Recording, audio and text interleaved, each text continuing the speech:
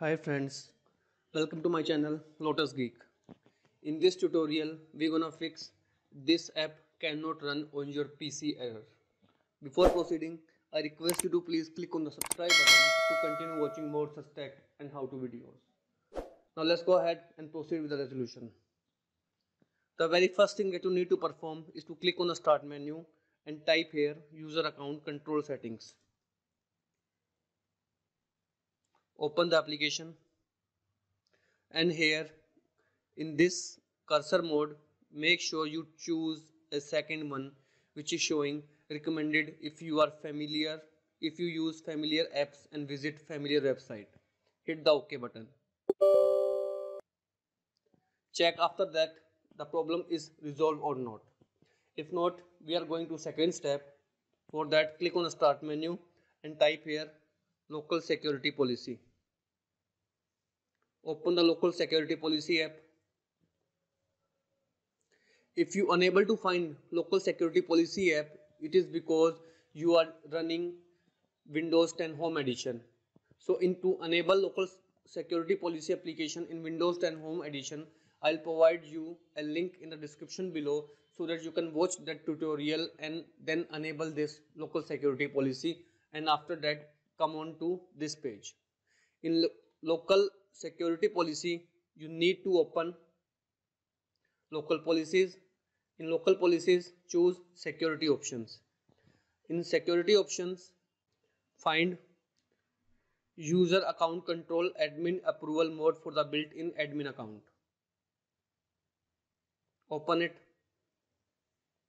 and make it disable. Hit the apply and OK button. After that, second one is user account control allow UI access applications to promote for elevation without using the secure desktop. Again, open it and make sure it is chosen as default. If it is enabled, make it disabled.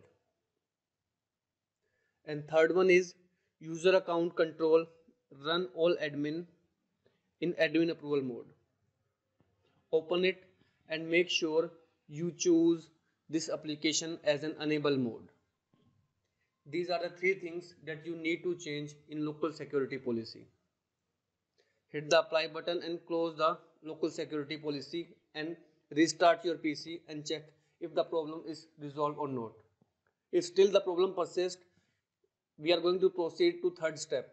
In third step, suppose if this one is the application which is not running in your computer, you need to right click on it and click on the properties button.